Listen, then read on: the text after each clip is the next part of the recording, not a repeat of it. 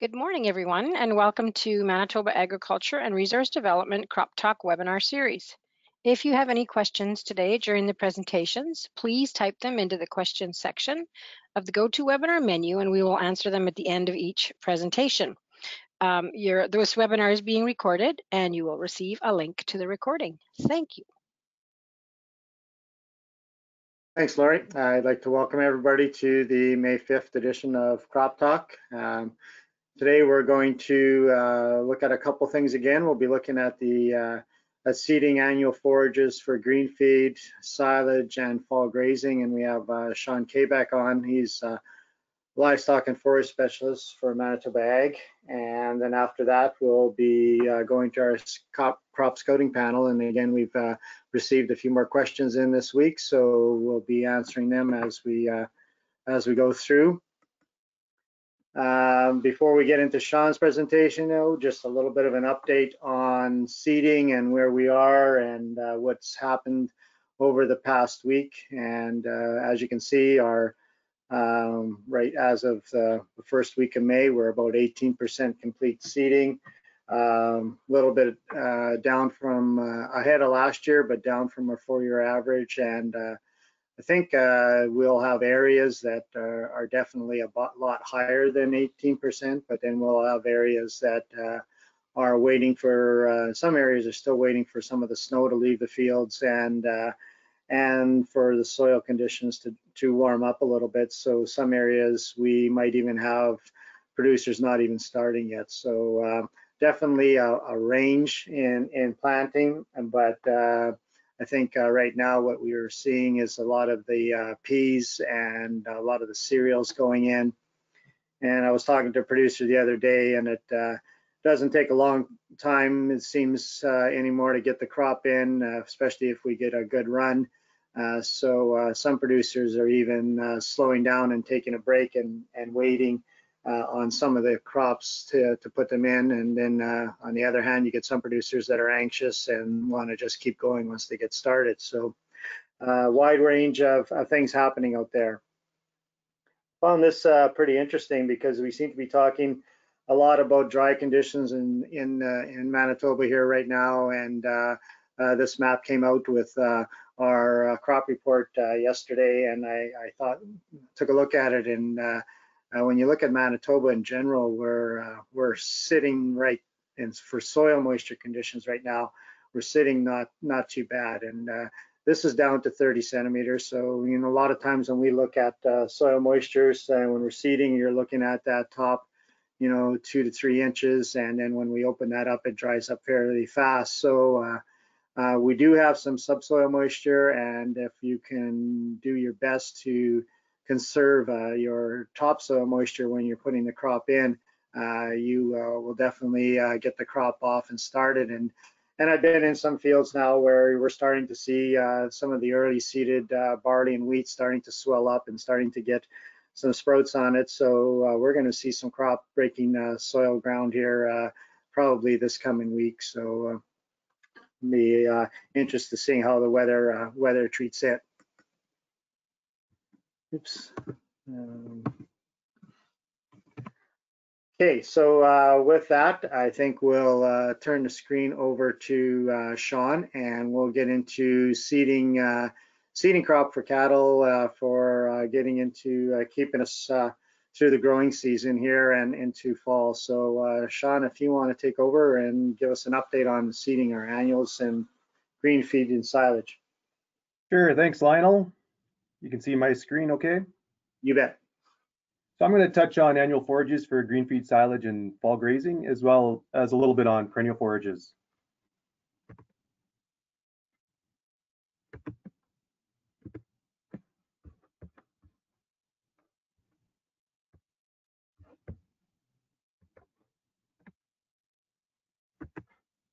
Well, just you're having trouble moving forward, Sean. Just click on the screen that you're going to move the slides forward with, just that one, and then it should work now. There we go. Thanks, Laurie. You're welcome. So when we look at our moisture precipitation for the winter period since November 1st, Manitoba is sitting quite dry. Pretty much all of Manitoba is less than 50% normal precip. If we look at southern Manitoba, we're sitting less than 30% and as low as 13% in that southern interlake. Portage is sitting at 17%. So we have some super dry conditions in southern Manitoba right now when it comes to our normal precipitation over the last 6-7 months. And this is continuing a trend that we've seen since 2017 when we've seen drier conditions than normal, and a couple dry years. In 2019, we saw super high hay prices where it was priced at $100 a bale plus, and that's if you could find it. So today we're going to discuss some strategies to increase not only our perennial forage production, but how annuals can meet your forage supply needs. The reason why you should consider growing annual forages to meet some of your forage requirements is annual forages are much more moisture efficient compared to our perennial forages. So on the left of this slide, you can see corn silage. It requires just over 3 inches of moisture to produce 1 ton of dry matter. When you compare this to alfalfa and timothy on the right side of the slide, they require over 6 inches, almost 7 inches of water to produce 1 ton of dry matter. So the corn is close to double efficient for producing dry matter compared to the perennial forages. And all of our C4 plants, so that's our corn, our millets, our sorghums, they're all more water efficient and drought tolerant. If we look at barley, it takes almost 4 inches of water. Oats is almost 5, and then pea silage is just over 5. So all of our annual crops are more efficient than our perennial forages to produce dry matter with limited moisture. Our perennial forages do good in a wet year, but they don't do so good in the dry years, which is what we've been seeing over the last 3-4 years. So this is a slide showing our perennial forage production on the left in the light blue bars versus our annual forages in the dark blue bars. And this was from 2017 at Manitoba's 4 crop diversification centers. And you could see our annual forage production overall out-yielded our perennial forages. And corn on the right-hand side produced over 16,000 pounds of dry matter compared to alfalfa, which still did pretty good in 2017 at just over 8,000.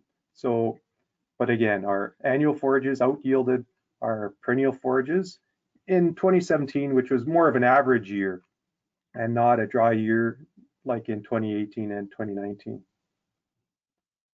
So that's why producers who have been tight for feed supplies should look at growing annuals and both cool season and warm season to maximize their forage production in the upcoming year, which is starting out dry. So this is a graph showing the relative Manitoba green feed yield by planting date. And this is information from MASC. So you can see at the top of the graph, if you're seeding early, you have a good expectation for a relative yield above 100%. So early seeding translates into higher yields. And this is true with grain production, but it's true with green feeds as well. So early seeding, you can expect a relative yield in that 120, 130% range. As we get later into the growing season, we get into the middle of the graph, into June, our relative yield drops to that 80%. And then as you get to the end of June and into July, our relative yield, so our potential yield drops significantly, and then we're down into that 50, 60% range. So early seeding, and again, in dry years is really important.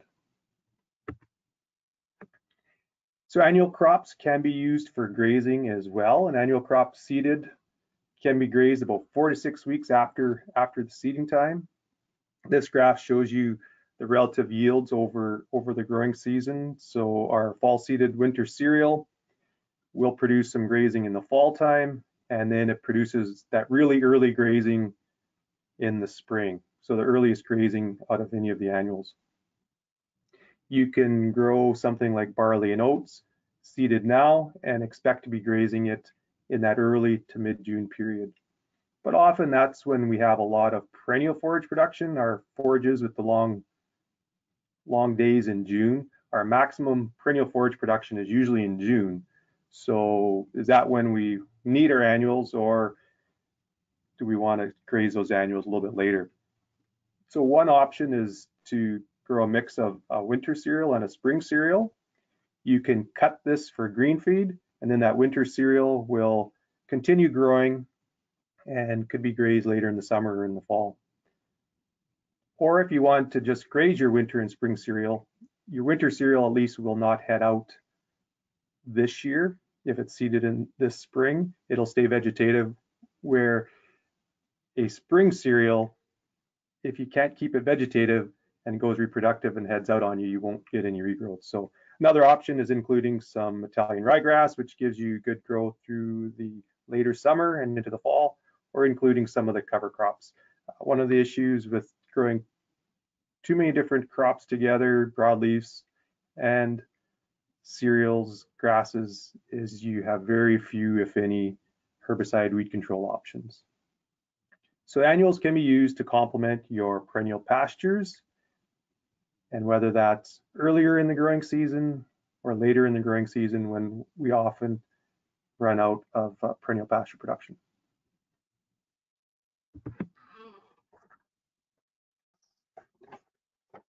So producers have a lot more options nowadays for chopped silage or for making round bale silage. The equipment technology has improved, and we see more producers putting up their forage requirements as silage. Why annuals work very good for silage? There's a couple of reasons for that. Is our annual crops, so our barley, our corn, our oats, they have higher water-soluble carbohydrates. So their sugar levels are higher than our perennial forages. And that makes these crops easier to ensile. They will ferment a lot quicker than our perennial forages. So there's another benefit to growing our annuals. One, not only are they higher yielding in dry years, but they're easier to make into silage if that's how we want to harvest them. And as our perennial forages get more mature, they will be more difficult to ensile. And that's why conditions have to be ideal to make good perennial forage silage out of either alfalfa or timothy or orchard or quack or some of those other perennial forages. Another reason why our annual crops make better silage is they have a lower forage buffering capacity. And what that means is the crop's ability to resist change in pH. So alfalfa is high in calcium. It's great as a calcium supplement because the calcium levels are quite high. But our perennial forage grasses are higher in calcium too. So what that means is it's harder to ensile those crops because they are resisting a pH drop. And we need that pH to drop to properly preserve the crop that we're trying to ensile.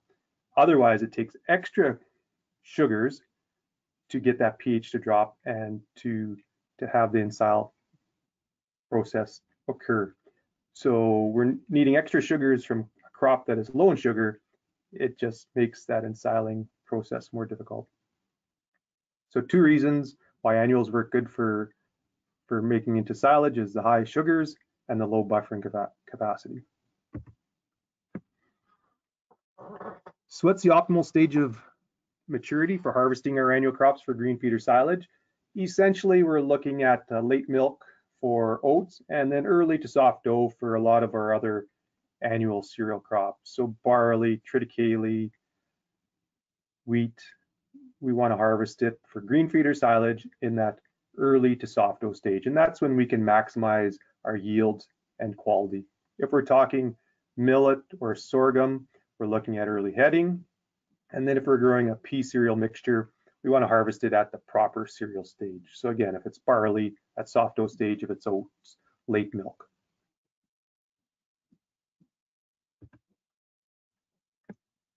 Just wanted to mention a new trial that's taking place this year across the province. So because of dry conditions over the last several years, it's reduced our perennial forage production, and this has increased the need for annual forage production for feed for livestock.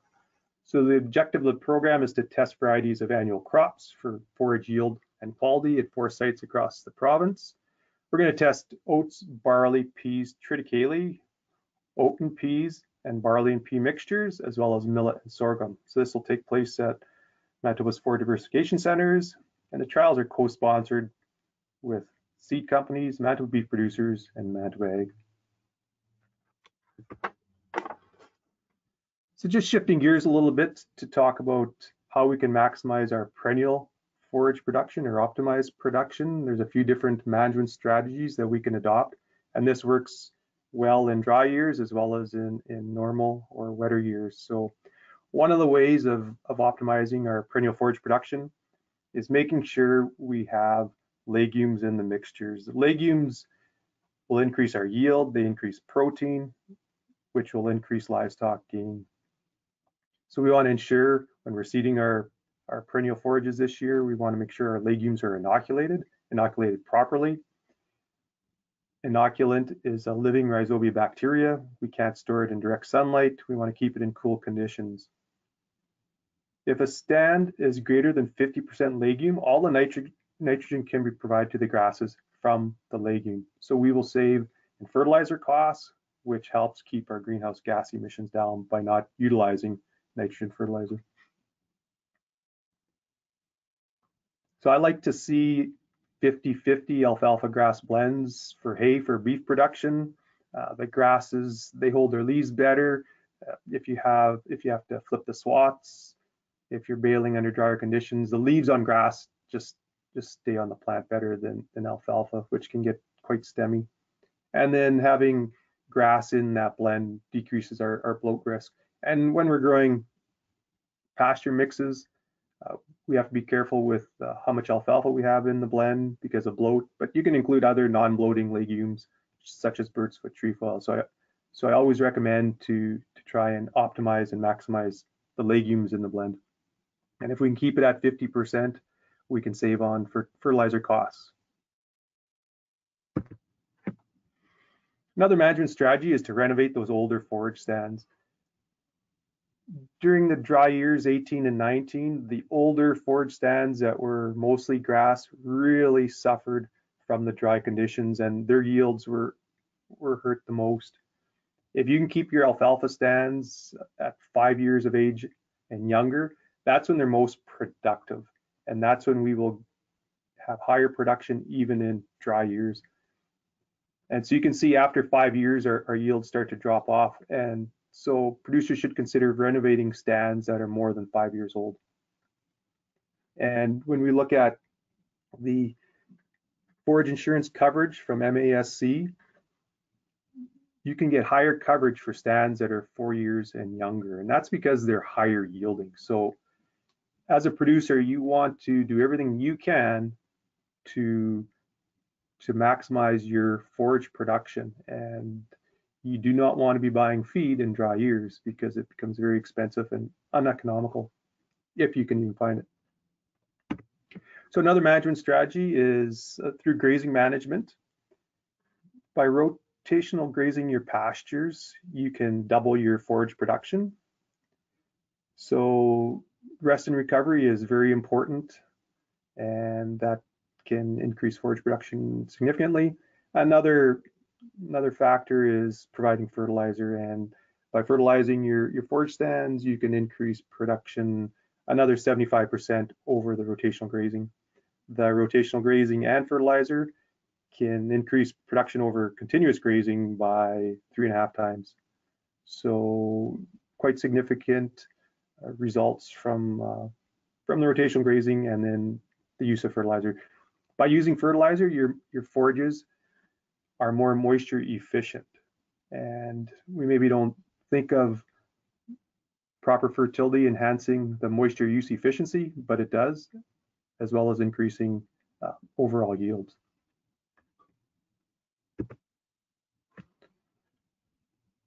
So now I'm going to look at some fall grazing options to extend the grazing season, which can help cut down our winter feed costs. So producers use stockpiled grass, grazing of second or third cut hay fields.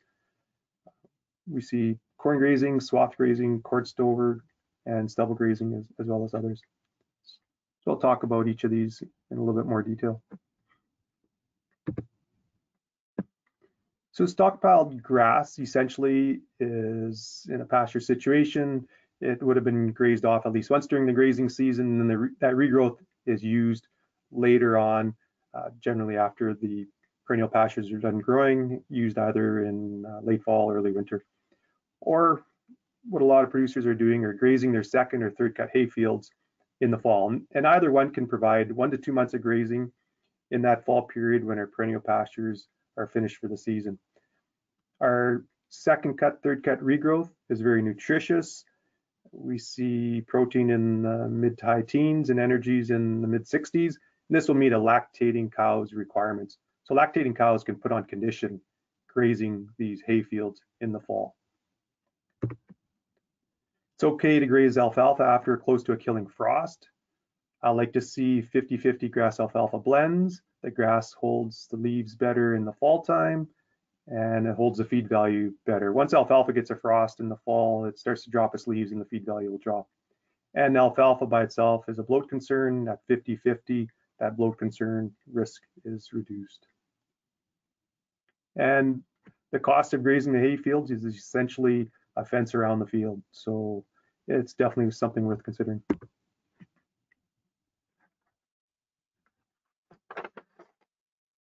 Corn grazing is increasing in popularity. We've seen yields in that 250 to 350 cow grazing days an acre for a 1,300 pound cow. Cross fencing is very important to improve utilization using electric fencing. We need to control access to help prevent grain overload and provide 3 to 4 days of corn at a time. Because when you turn cows into a new patch of corn, if they're used to corn and the taste of corn, they go after all the cobs. So they eat all the cobs, they trample everything else, and they eat cobs first. So that's where, by controlling access, giving them only 3 to 4 days worth at a time, they can't gorge on cobs for a week. We need high yields to justify the cost of corn grazing. Our Manitoba costs are just over that $300 an acre, which with the high yield translates into a cost per cow per day of at 80 cents to $1.50 per day for the corn. We want to supplement with a alfalfa grass hay before moving. That improves utilization. The extra protein encourages the cows to eat the stalks better. We get extra calcium from the legume. And by filling the cows up before we move them, we're helping to minimize grain overload because they physically cannot eat as many cobs. It's critical that you have good weed control and fertility when growing corn. In this picture here, you can see the shorter corn beside the shelter belt. The reason why it's shorter is it wasn't sprayed. So if you don't like to spend money on fertilizer or your weed control practices aren't very good, then don't grow corn. Those two are critical for growing corn. These are some results from the Manitoba Beef and Forage Initiative, where I have an extended grazing project, and we've been growing corn there since 2016. So the corn yields since then in 18, 19, and 20 averaged 5.4 ton of dry matter. And remember, 2018, 19 were very dry, and so we still saw some really good corn yields and considerably better than the perennial alfalfa that was growing nearby in the hay crops. That averaged 305 cow grazing days an acre. The average protein was 7.3, so just under what a lactating cow will need, but the energy at 73.4 is more than enough for a lactating cow. So the cattle do quite well grazing corn. Even the middle of winter, there's lots of energy when it's cold. And back to the comparison, our hay crop that year at MBFI in 2019 did just under 1 ton an acre. And those are fairly young fields that were fertilized, versus our corn that year did over 6 ton an acre. So the corn was 7 times more productive than our perennial forage was. Another fall grazing option is the use of corn stover. So this works well if it's dropped in rows, especially if we're grazing it later into the winter when there's snow. The cattle can access the material a little easier, and whatever grain is left behind, if it's in rows, the cattle can find it a little quicker. If we're grazing it later when there's snow, I would suggest to cross fence it. Otherwise, if you're grazing it earlier in the fall when there's no snow, you don't need to cross fence it. Corn stover averages 3 to 5% protein, so less than what a lactating cow will need, or even a dry cow. But the energy at low to mid 50s will meet a dry cow's requirements, but considerably under a lactating cow. So I would suggest corn stover works better for cows that have already had their calves weaned, where standing corn works well for either. So alfalfa works as a good protein supplement. It will give that shot of protein as well as a shot of calcium, which all annual crops are naturally lower in calcium. So we have to ensure when we're corn grazing or on stover that we're supplementing a 2-to-1 or 3-to-1 mineral, and often even including some extra calcium.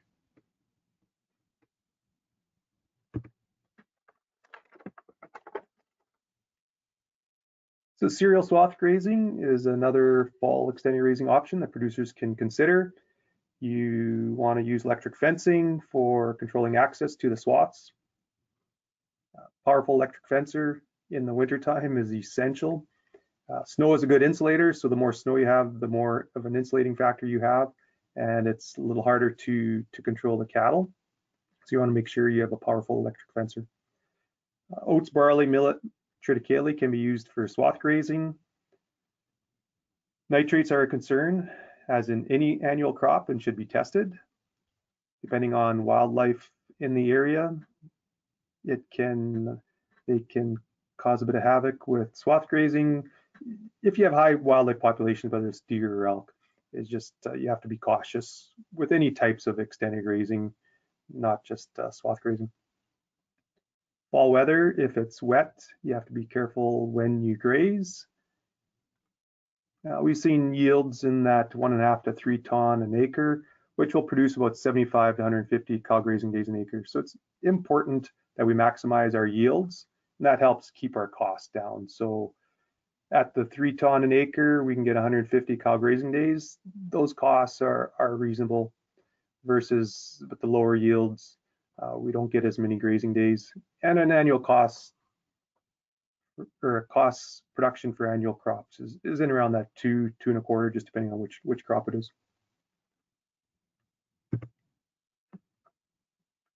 So these were the cattle grazing at MBFI at the end of November 2017. You can see not a lot of snow. Cattle can graze through about 1 foot of snow without too much trouble when they're swath grazing. Once they get onto it and know where the swaths are, they'll go up and down the rows and clean it up pretty good. Works better on the frozen ground. Like to see swath grazing late fall, early winter, before we get too much snow, or before we get that crusting of the snow where we get snow drifts. And if that happens, then often you have to drive over the swaths with the tractor just to break that crust and allow the cattle access, allow them to be able to get access to the swaths.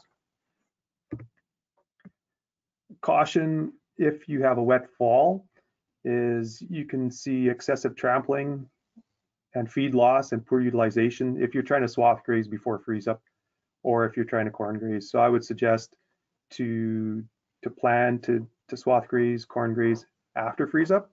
If it's a dry fall, you can corn or swath graze, but you do get a little bit more trampling. The swaths, the plant material, if it is a little wet or dusty, the cattle just don't consume it as good once it gets some dirt on it compared to when it's frozen. There's a lot less waste. So plan B, if it's a wet fall, look at either stockpile grazing or grazing your hay fields. There's just less trampling, there's less damage on your sod fields. A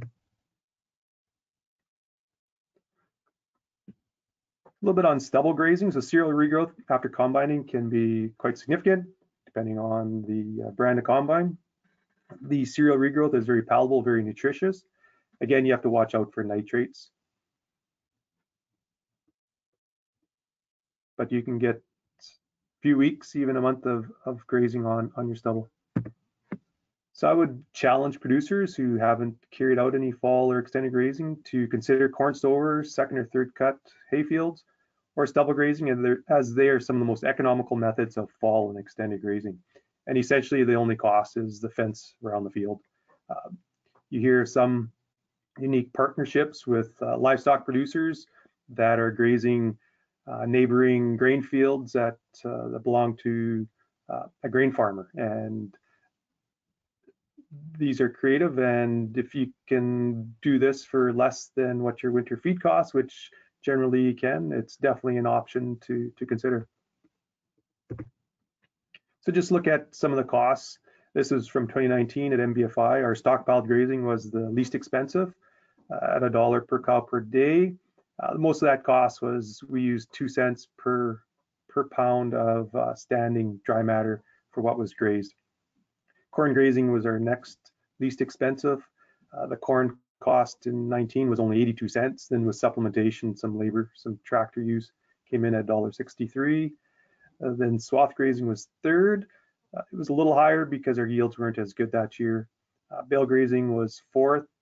The high costs of hay in the drier years drove up the cost of bale grazing, which up until then, and when we had cheaper hay available, was a less expensive form of extended grazing. But these are all still cheaper than our traditional winter feeding, which was $4.23. And so even if we can save $1 or $2 per cow per day times 150 days times 100 cows, we can save ourselves $15,000 to $30,000 per year by extended grazing. So it's something definitely worth considering. It's economical. And even if you don't extend graze for the 150 days, even if you do it for 1 month or 2 months, it still results in significant savings. So fall grazing is an opportunity to reduce manure and disposal costs and cut winter feeding and yardage costs. So just to summarize, you want to graze and rest your pastures. You want to include legumes in your forage mixes. You want to spend time and money and effort to manage your pastures and hayfields for higher production. We want to renovate our hayfields every 3 to 5 years using deep-rooted perennials. We want to fertilize. Properly managed crop is more water use efficient. So you want to hedge your risk by growing some annuals for feed, some warm seasons like corn or millet or sorghum, and then some cool seasons like oats, peas, or barley. Confine your livestock as little as possible for better nutrient distribution and utilization, resulting in more forage growth in subsequent years. So keeping the cattle out on the landscape, those nutrients are on the fields where the crops can utilize them, where the perennials can utilize them. And then you want to have some flexibility in your feeding program so that you can use feed grains or alternative feeds when we just don't have enough of our traditional forages for feeding the cattle herd and when they're in short supply. So with that, if there's any questions, I'll turn it back to Lionel. Okay, thanks, Sean. There is actually a couple questions here. The first one, I guess when you were talking about establishing a forage and you were talking about inoculant, the question was, how long is inoculant good for? A year? Is it good enough for more than a year or less than a year? Yeah, generally if it's stored properly, so again, the cool, dry conditions, it will last up to a year. So if you have some seed that's carried over, now not all that inoculant will be viable, but there should be enough that's viable. If you can get some new inoculant, I always suggest to re-inoculate the seed. Sometimes it's not easy to get new inoculant, but definitely it's worth considering and looking at trying to get, because price of inoculant is quite reasonable compared to the cost of the seed, and even more so the price of the fertilizer if you don't have good inoculation and good nitrogen fixation occurring. Okay, and the other question is, cover crops, how would you work cover crops in with your extended grazing and just feed, I guess, for cattle? Lots of programs out there now with the cover crops. Yeah, so cover crops, like I mentioned, could be seeded with some of your spring, winter cereals. It could be harvested for a green feed or a silage, and then that regrowth harvested or grazed in the fall, late summer. You do have to be careful if you have weedy fields, because you can't use herbicides in a lot of those mixes. You want to go into fairly clean fields. So cover crops are another option to provide that late summer grazing when, if it's a dry year like 2019, where a lot of our pastures and hayfields turn brown in August, those cover crops would work well to graze in that August, September, October period. Okay, good. Thanks, Sean. Will you be able to hang on in case there's some questions through the panel here? Sure, will do. Thanks, Lionel. Thanks. Hey, Lori, if you could turn the screen over to me.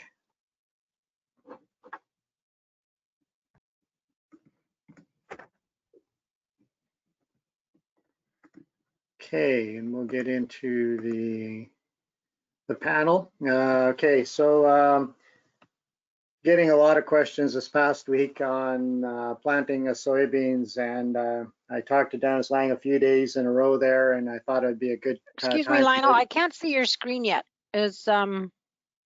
Maybe everyone else can, but I cannot.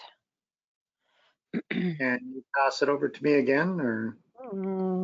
There. Go up to the sharing tab at the top of the menu there, and choose show screen. Sharing. There we go. Got it. Okay, perfect. Sorry about that. No worries. Anyways, like I was saying, that we've been getting a lot of questions about this past week about seeding soybeans, and I mentioned earlier on that some producers were going like crazy getting the crop in, and got to the point where they were down to canola and soybeans, and starting to get questions regarding, should I be planting soybeans? So Dennis, this is probably the biggest question I got last week, so I wanted to see if you could give your input. Thanks, Lionel. So yeah, I've been getting a few of these questions here, and I guess a couple quick things, I guess. As far as the frost risk goes, for late season frost, I think we're okay in most areas. There's always that risk of frost by putting your beans in now, and potentially getting frost by the end of the month, but I think that part's, for the most part, we're okay there. The biggest challenge that we have right now is our cold night temperatures. Last night, the night before, in my area here, we were down to 0 and almost -2. With that being said, this chart that my colleague had put together, Terry Buss, it kind of gives you a pretty good idea where some of the factors you need to consider. The moral of the story is, look at your operation right now and see where you're at as far as acres to go in yet. If you're only looking at putting a few soybean acres in, I might even wait a little bit yet, maybe wait towards the weekend before you start. But other things to consider. Do you need us to share your screen? No, I'm just talking to what's on the screen right now. So. Okay, yeah. Yeah, so the other thing to kind of really talk about is, like, I guess right now, the risk that you have is, number one, I guess you want to make sure you're putting good quality seed in the ground. If your seed is super dry or the germination is a little lower, I might consider waiting a little bit until the soil temperature warms up a little bit. Like, you like to see at least 10 degrees before you plant. If you have good seed quality and you're planting into a little cooler soil, definitely use a seed treatment, a fungicide seed treatment. That'll help things along. And maybe even plant a little higher, be on a little higher on the plant population side. So be in that 200 to 210,000. With that being said, you could expect 3 to 4 weeks before these things emerge. So if I were if I were planting soybeans, which probably I will be on the weekend, I also look at the forecast for next week as well, and they are calling for some showers towards mid to later part of next week. And so at this point, I would probably say if you're getting in by the weekend, I think you're going to be good to go. There is going to be some risk because these things are going to stay on the ground for a little while before they do come up. But we are getting into, you know, by the end of the week, by the weekend, we're into the 8th and 9th of May. You do have a bit of time, of course, but keep in mind that look at that forecast. And if they're calling for showers for a 2-week period, you don't want to be pushing that late May seeding date either. So there's got to be that balance a little bit. So at the end of the day, I would probably start planting by the weekend, but just assess your own area as well, if the forecast. So those are some of the things that I look at when I'm trying to make decisions. So. Okay, Dennis, you mentioned that the temperature was getting down to, you know, -1, -2 in your area. What if it goes down to something like we had this, you know, yesterday was -8, -9 here? Yeah, in that situation, like going into the ground temperature is never going to get quite that cold. You might have air temperature at -8, but the ground temperature shouldn't be that cold anymore. That's kind of so looking at planting, you know, towards the weekend into next week, I think would be a better choice than maybe popping them in today. You know, like get yourself geared up.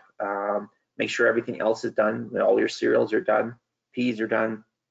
Other crops that aren't as great a risk, get those crops in first, and then move on to your soybeans after that. But we are getting into, you know, kind of that mid-May here next week. So you don't want to lose that window if the forecast is for wet weather following that, because what could happen is you could have, you know, a week and a half of wet weather when you're not in, and then all of a sudden you're planting last week of May, which is still okay in most areas.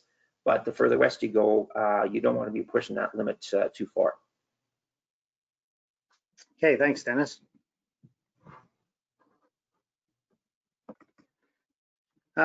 Sticking with the cool temperatures, this question will be for Kim. What should I be looking for when I'm spraying under these present conditions? Cool conditions, slow growth, and freezing nights. And I think Kim might have a few slides put together, Lori, so maybe we could pass the screen over to her.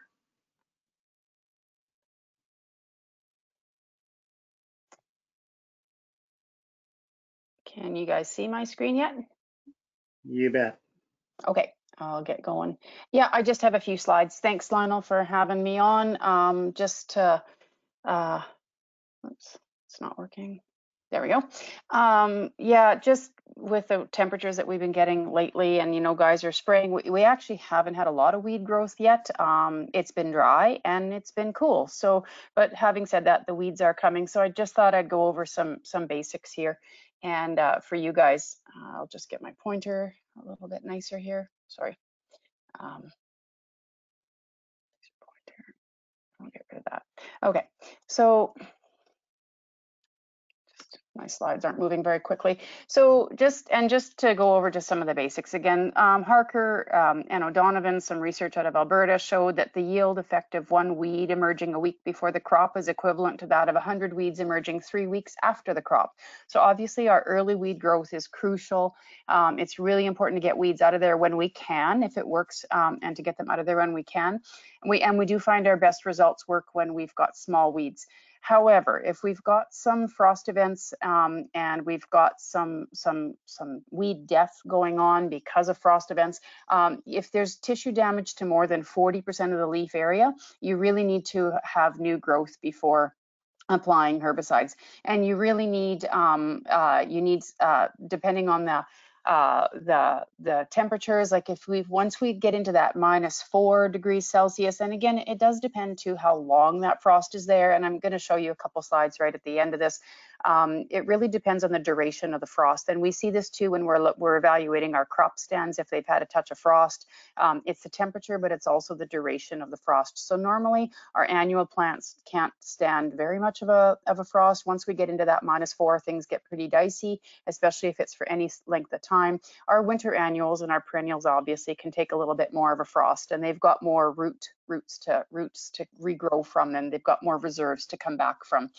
When you are spraying after a frost, warm and sunny is better than cool and cloudy. But having said that, we spray when we can. So we can't always wait for the optimum weather because then we start running out of time. So trying to assess how much frost damage is there on the weeds that we're trying to spray. If they're blackened and they're kind of a water-soaked appearance, well, then they've definitely been hit by frost. But sometimes you don't always see that.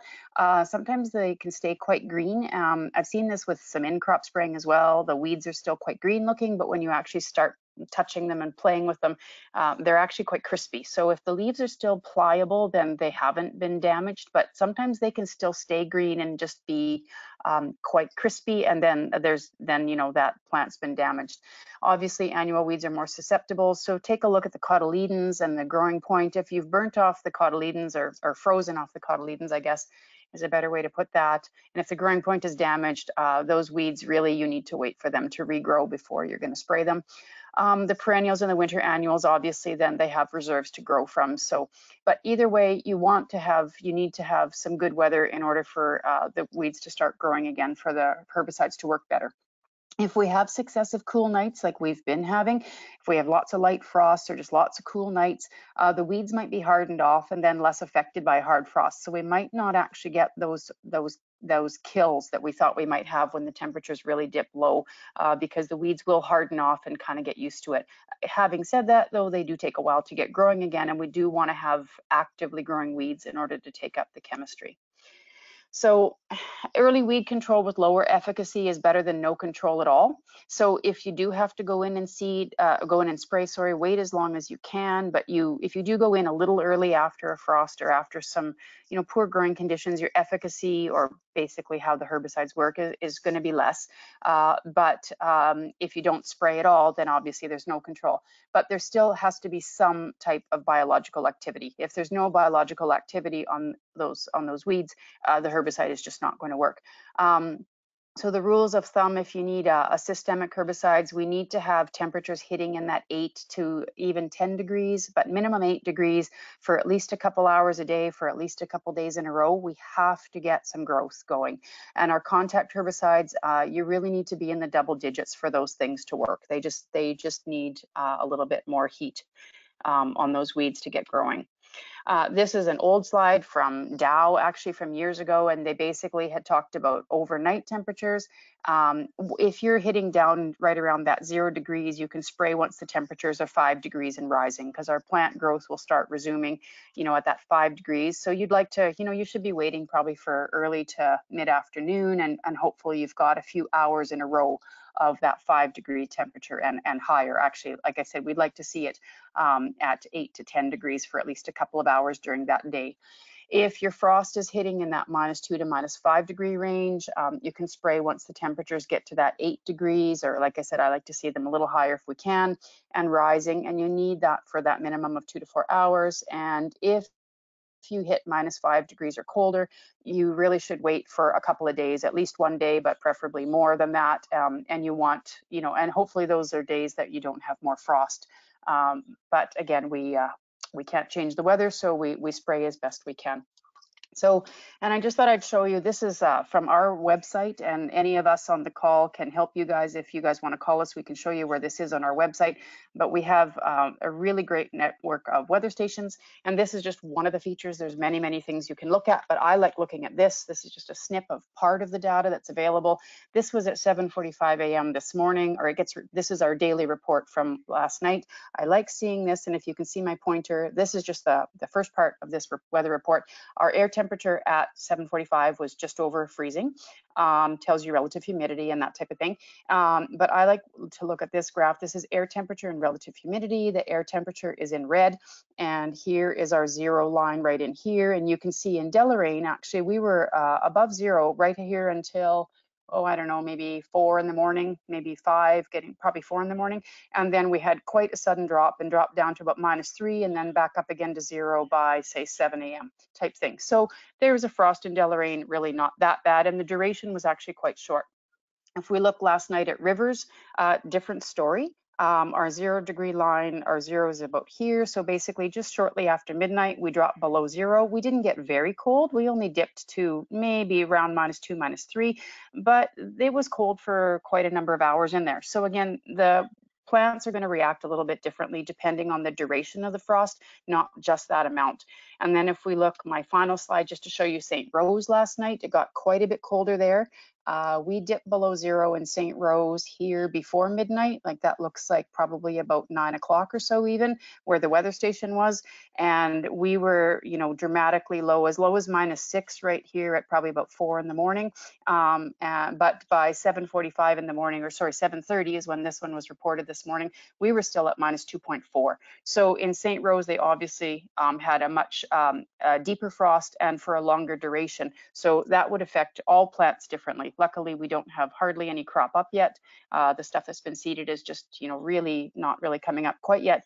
There's a little bit up, but not very much. But this definitely is affecting the weeds. So you just have to evaluate every situation differently and kind of, you know, really watch those weeds and see how they're going to respond and see when they're going to start regrowing before those sprays are going to work really well. And that's all I had. Thanks. Okay, thanks, Kim. Lori, if you could pass the screen back to me.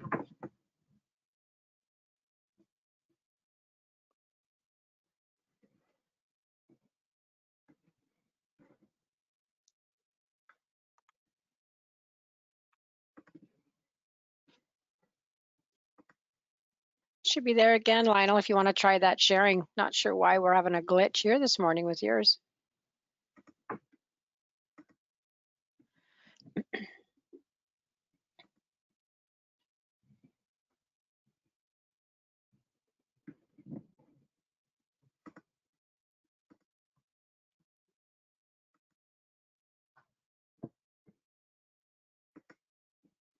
Okay, Yeah. how is that? Yep, we're there now. Yep, we just want to wait till it slideshow mode there and Not quite sure there why we go. it's going. You're good now. Okay. Okay, so these are the slides that Kim had sent me just in case we were going to have problems with hers. Next question is for Anne Kirk. Looking at the cool conditions, how it's affecting my germination of the seed that's already in the ground. Some of it is starting to swell and some is going to break ground in the next day or so. So any concerns that I should have with that seed that's in the ground already? So the cold temperatures, they won't impose a stress on the germinating seed by itself. So the seed can sit in the ground, it can start to take on water and start the germination process, but it will just be quite slow in cold temperatures. So we know that, you know, things like spring cereals, it's about 4 degrees Celsius for germination. And I did look back on the soil temperatures, the same website that Kim was showing. One of those bars does show soil temperatures over time. So, you know, in much of Manitoba, we're seeing it range between, say, 2 and 10 degrees for soil temperatures. So we are at temperatures where those cereals will start to take on water and start to germinate. But yeah, like I said, it will just be slow. So people that planted wheat back in, say, mid-April are probably wondering how long wheat could survive after germination and before emerging. So I did see some photos yesterday on Twitter from a researcher in North Dakota, and he had a picture of wheat that was planted 33 days ago, so in early April, that's just emerging yesterday.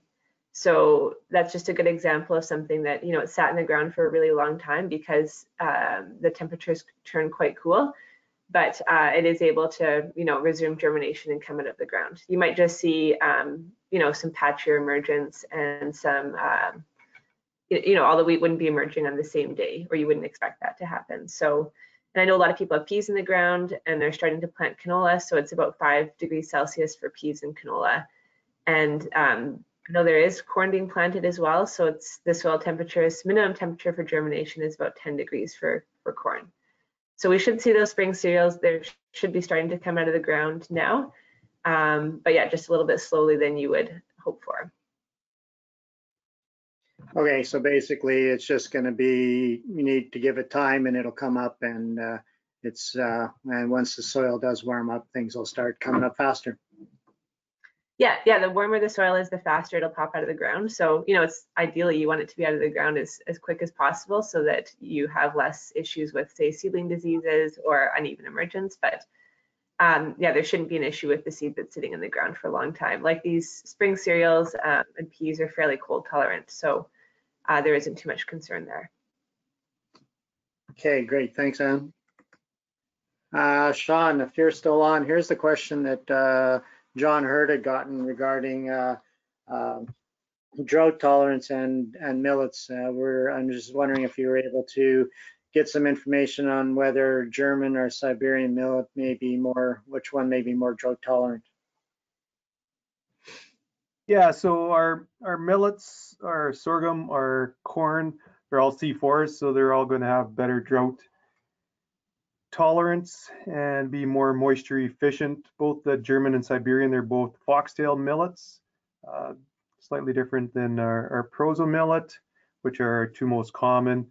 There's not going to be a lot of difference between the two. I tried finding some numbers yesterday, and it's difficult to find any differences between those two types of millets. Basically, that's a varietal difference, a little bit different locations where they were sourced. So they're both going to be similar. You're probably not going to see really much of a difference in our growing conditions here to really make to matter. So. Okay, good. Thanks for looking that up, Sean. Question for John Gavlowski. Again, going back to the cool and the warm temperatures we had and then the cool temperatures. Now, is this going to have an effect on any of the insects we normally would see this time of year or close to this time of year? The fluctuating temperatures, does it affect them at all?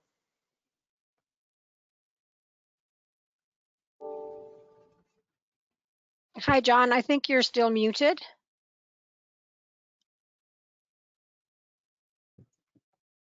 Okay, try that. Can you hear me now, Lori and Lionel? Yep, we're good to go. Awesome. Okay, so yeah, covering the three insects on the screen here. I'll start with the grasshoppers. That's the easy one to answer this for. Grasshoppers this time of year, all our pest species are still in the egg stage. There might be a few species that overwinter as nymphs that are starting to come out, but all the pest species are still eggs. They won't start hatching till late May or into June. Cooler temperatures, it could be beginning of June. So these fluctuations we're seeing now will affect grasshoppers very little. I guess climate thing that we need to really keep an eye on is if we get another really dry year, that could